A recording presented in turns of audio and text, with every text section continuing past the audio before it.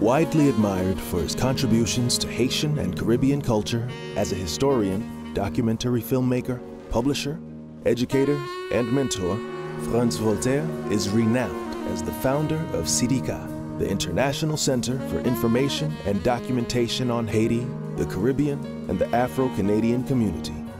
Frantz Voltaire, or Fanfan as he is affectionately called, was born in Port-au-Prince, Haiti in 1948.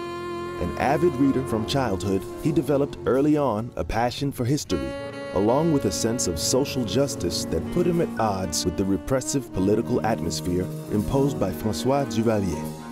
After graduating from Le Petit Séminaire Collège Saint-Martial, Voltaire moved to France to study political science. But he soon sought more exciting adventures than those offered by the university. He set off for Africa by crossing the Sahara, crossed the Atlantic to explore South America, sojourning in Brazil.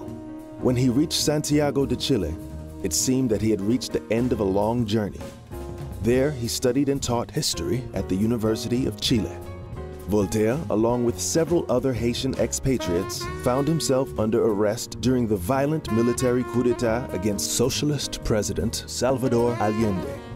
Following a relatively brief yet dangerous incarceration in the infamous National Stadium, where thousands were detained, tortured, and killed, Voltaire was forcibly expelled from Chile. Canada and Mexico gave him refuge for a while, but he finally returned to Haiti, where he continued to teach history and political science. However, the Jean-Claude Duvalier regime did not tolerate dissenting voices, and Voltaire found himself once again under arrest and detention.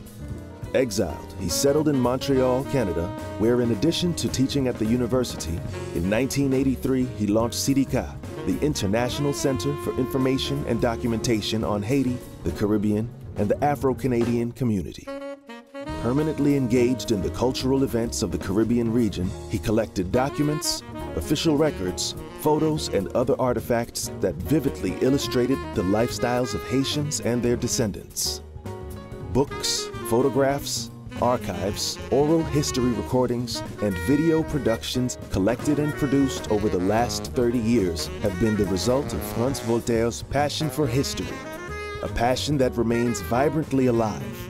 His work is a significant contribution to preserving Haitian history for this generation and future generations.